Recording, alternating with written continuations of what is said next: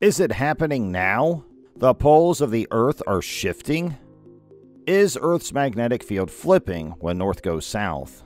The magnetic North Pole is no longer where it once was. Since 1831, when British polar explorer James Clark Ross discovered it on the Boothia Peninsula in Canada's Nunavut territory, scientists have been meticulously measuring its location. However, our North Pole has been creeping closer to Siberia at an alarming rate in recent years. Is it alarming? Well, let's find out. Hey guys, welcome back to Beyond Unknown. Today, we will be taking a look at how the poles of the Earth are shifting, and will this bring a catastrophic effect in our lives? Make sure to stick till the end of this video, as we have a lot to cover. And also, don't forget to subscribe to our channel and like today's video. It helps us a long way. Is the Earth's magnetic field changing? The magnetic field of our planet is primarily created by the flow of liquid iron within its core. It has always existed on our planet, but its polarity has shifted several times throughout its history. Each time it flips, up to 100 times in the last 20 million years, with a reversal taking up to 1,000 years, it leaves fossilized magnetization in Earth's rocks. We can look back in time and see when these reversals occurred by taking cores, or columns, of sediments from the seafloor, similar to a long straw that can extend down up to 300 meters with the help of a drill. Dr. Thuvani and his colleagues focused on two types of elements that allowed them to dig deeper into the history of our planet's magnetic field. The magnetic field must weaken by about 90% to a threshold level for polarity reversal to occur. This process can take thousands of years, during which time our planet's lack of a protective magnetic shield allows more cosmic rays, high-energy particles from elsewhere in the universe, to strike us. When this occurs, the cosmic rays collide with an increasing number of atoms in our atmosphere, such as nitrogen and oxygen. This results in the formation of cosmogenic isotopes, such as carbon-14 and beryllium-10, which fall to the surface. And by examining the quantities of these in cores, we can determine when polarity reversals occurred. It's been 780,000 years since this occurred, and some scientists believe that the Earth's magnetic poles are overdue for a change. Something strange is going on with the Earth's magnetic field. It has gradually weakened and shifted its magnetic North Pole, where a compass points, not the geographic North Pole, from the Canadian Arctic to Siberia over the last 200 years. However, in recent decades, the slow shift south has accelerated, reaching speeds of up to 30 miles per year. Could we be on the verge of a geomagnetic reversal, in which the magnetic North and South Poles reverse positions? The magnetic field of Earth is produced by the convection of molten iron in the planet's core, approximately 1,800 miles beneath our feet. This superheated liquid generates electric currents, which cause electromagnetic fields to form. While the processes that cause pole reversal are relatively unknown, computer simulations of planetary dynamics show that the reversals occur on their own. The observation of the Sun's magnetic field, which reverses every 11 years, supports this. Our own magnetic field formed at least 4 billion years ago, and the Earth's magnetic poles have reversed numerous times since then.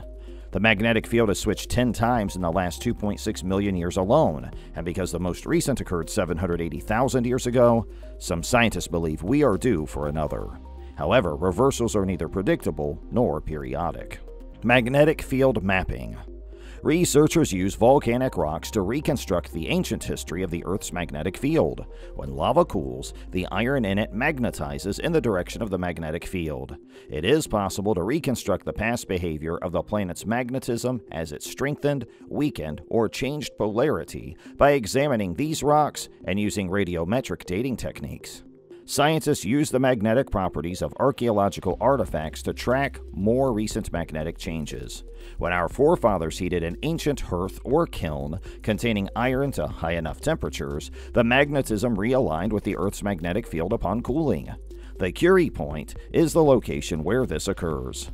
Some floor segments of an Iron Age building in Jerusalem, which was burned down by a Babylonian army in 586 BC, have been studied. However, measuring these archaeological artifacts is difficult.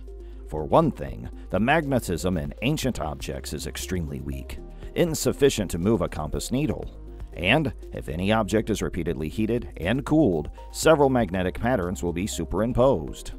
Finally, their dependability is contingent on the objects remaining in the same location where the heating occurred. We can already see the effects of a weaker magnetic field on our orbiting satellites today.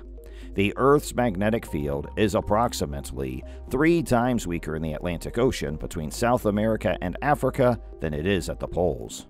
The South Atlantic Anomaly, or SAA, is the focus of the CoreSat project, which is led by Professor Chris Finlay of the Technical Institute of Denmark, or DTU, near Copenhagen. Using data from multiple satellites, including 3 swarm satellites launched by the European Space Agency in 2013, this project is attempting to determine what is causing the SAA.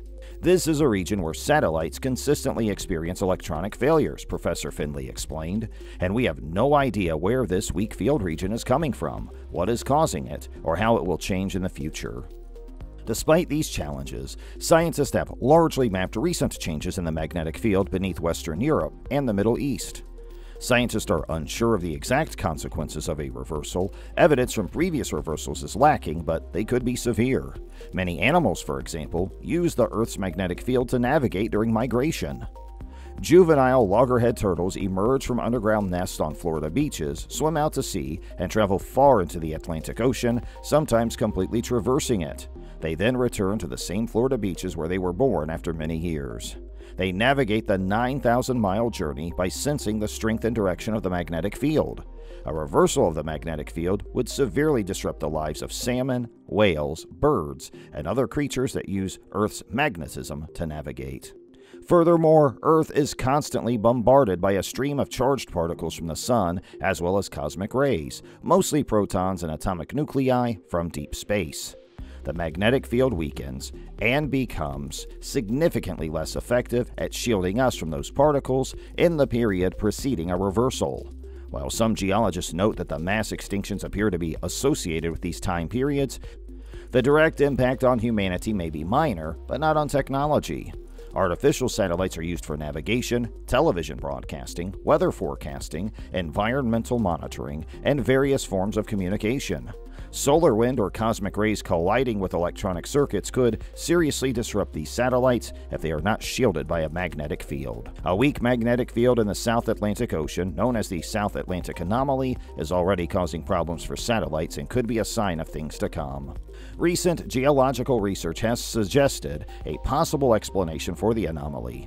Our moon is widely assumed to have formed when Earth was struck by the planet Theia 4.5 billion years ago, but Theia's remains have never been discovered. It now appears that Theia's remains may be beneath our feet.